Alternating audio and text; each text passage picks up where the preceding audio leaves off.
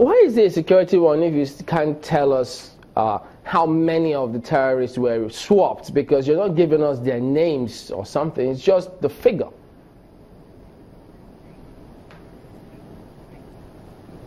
Do you have the figure? No, we're asking you to tell us how many were swapped. You're not telling us their names. It's just the number of the terrorists who were swapped for these recently released girls. Well, I don't particularly see how it's going to be helpful, except maybe the curiosity of the media naturally. But I don't see how it's going to be helpful to know how many. What matters more, what is more important is that the girls are back, 82 of them, and that is quite significant. Yeah, but Mr. Adesina, just leave us to decide how that will be helpful to us. You just give us that information, and we decide how helpful it will be. Well, if you're fortunate to get a top security person on the program, I'm sure if they are inclined to give the figure, they will give it.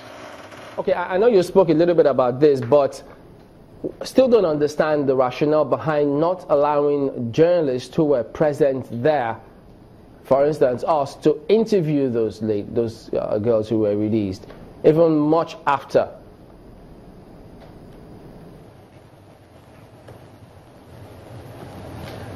Well, one thing you need to understand is that the girls are just coming out of captivity and they need to settle into a new environment, savor their freedom, and not all of them can handle the media for now. So it's better you let them settle in, and when they need to speak, it's going to be easier for them to do so.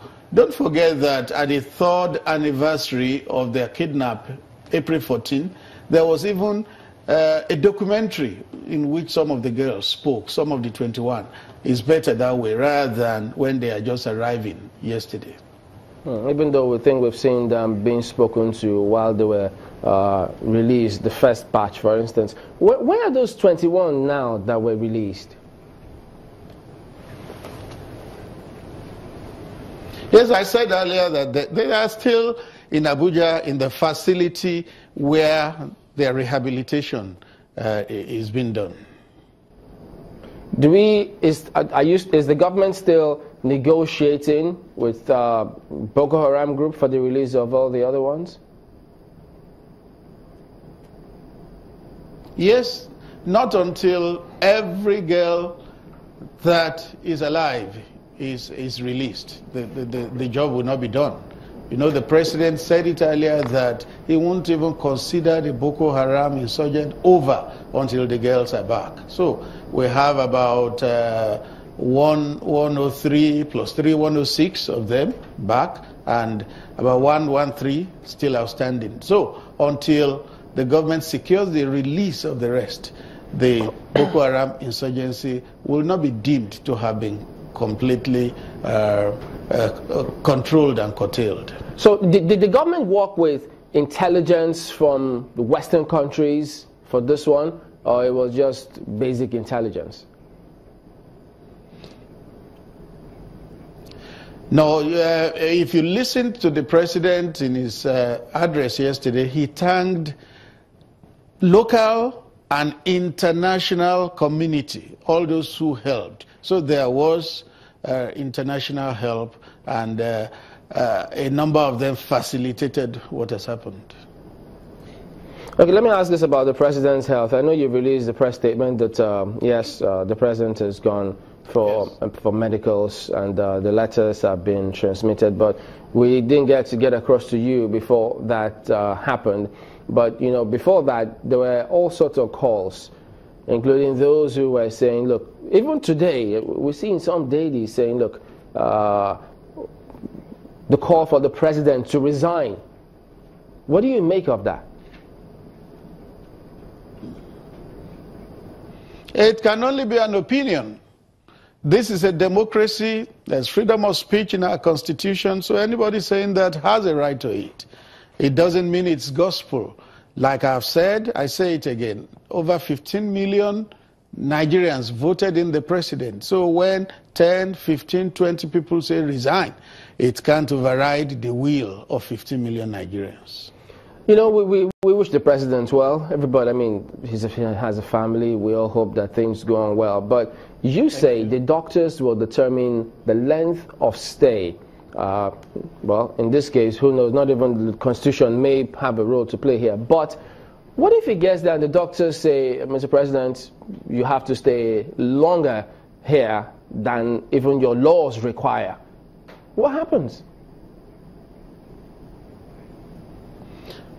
I don't recall that our laws have stated any time frame in which a president who is recovering can be away from duty post. What our law requires in Section 145 of the Constitution is that power be transmitted, and that has been done. What I meant to say was, if they say, Mr. President, from the look of things, you have to just, well, in a manner of speaking, just lay low, and it will not be good for you to go to the rigors of the office. What happens in that case? Well, that's a hypothetical situation, and because it's hypothetical, we will never be able to answer it because it has not come up. But when it does come up, I'm sure that question can be answered. We don't cross our bridges till we get to them. So now that, you know, these girls have been released and it's been confirmed that there was a swap, there definitely will be those who will be nervous about, you know, whether or not there'll be any security issues that they should be worried about, especially in the Northeast. What would you say to those people who are anxious? Well, when there is ability and capacity to ensure security, there's no need to worry. The Northeast is under effective control of the security agencies. I know that there are pockets of attacks here and there, but in terms of, is the area secure? Yes, we know it is secure. Because you must recall that the last time, even though the government vehemently denied that there was any monetary payment or any inducement given or any swap done as a result of that, the people noticed an increased spate of bombings shortly after the 21 girls were released the first time, and a lot of them put it to the government having given Boko Haram firepower. It was a conjecture. It was a conjecture, and there was no truth in it. They talk about the last kicks of a dying horse. That was what you saw, because there were factions. I'm sure when those 21 were released, a faction must have been peeved, and it decided to strike with some ferocity after that. But it was curtailed. Why hasn't the Bring Back Our Girls group been involved in the rehabilitation of these girls? The rehabilitation is government responsibility. It's government responsibility, but that's not ruling out the fact that non-governmental organizations can be involved. I don't think BBOG is poised for that. That's not why they were set up, I believe. But they haven't even gotten to meet the girls. They have been prevented from meeting the girls whose freedom they have agitated for the past I'll years. say BBOG from inception has been doing a very good job. Until now, they are still doing a good job. Let's give them kudos for what they have done, but let them also stay within the ambit of what they were set up to do. You don't think that it will only be fair that they meet the girls, at least? There will be nothing wrong in that, but the interface with the parents of the girls, with the Chibok community, and I think that's what is more important. But there's no problem with it if they meet the girls. Well, we do know that the Vice President's committee heading that panel investigating the money is found in Osborne is going to be submitting its report today. Yes. Since the President is out of town, who's the Vice President going to be submitting it to? Yes, you will recall that before the President left last night, the Vice President met with him. So it's not unlikely that will have come up between them.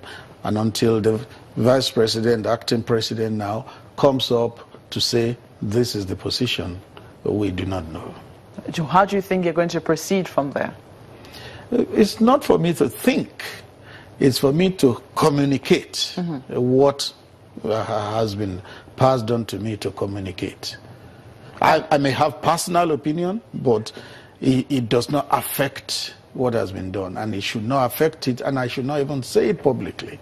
Rather, it is when I am told this is the decision, then I communicate it. So far, I mean, what are we to expect? I'm sure that Nigerians will also be wondering, you know, what we are to expect. We should expect what is fair and what is just from the reputation of those who constituted the panel, the Vice President, the NSA, the Attorney General of the Federation. They are people of honor and integrity, so we can look forward to fairness and justice. Agreed. But I'm just saying that, you know, what are the next steps? I mean, now that the committee has concluded its report, you're saying that the Vice President did meet with the President before he left yesterday. Yes. What steps do you think we would see, you know, stemming from that? Yeah, don't forget that the President is merely going for a review. He's only a phone call away. So I believe that the Vice President is going to be in constant touch with him, and they can still move on things like that. Well, Mr. Femi Adesina, we have to thank you very much for coming on Sunrise Daily. He's the Special Advisor to the President on Media and Publicity.